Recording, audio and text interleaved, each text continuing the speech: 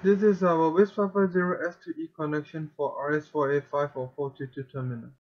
First, we require to have these few things. A. RS422 or 485 device. B. RS485 or 422 interface board for WIZ550S2E. C. WIZ550S2E.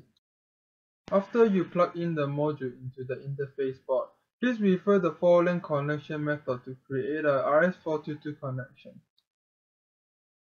When you connected all the wires for creating 422 connection, please turn on our configuration tool.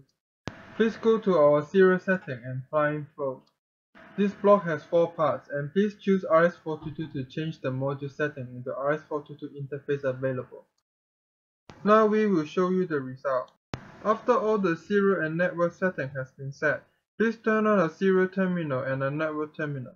Create a network communication through network terminal and open the serial terminal to receive the message from the module. Please type in the password to activate the connection. The default password is WIZnet. Now we will try to send data from both terminals to show you the result.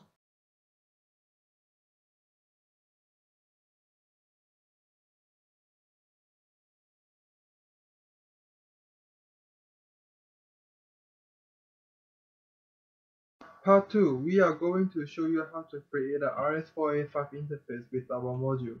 Please refer the connection method that shows on the video. Please rewire the interface board with the device. After the physical connection has been created, please change the flow from RS422 to RS485 to test the RS485 interface.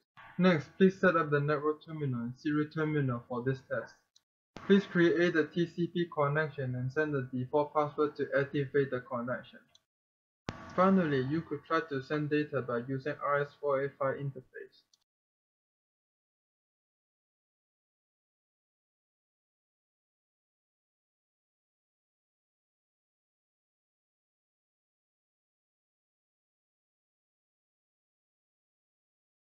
Thank you for your watching. For more information, please go to our homepage of WIZWiki.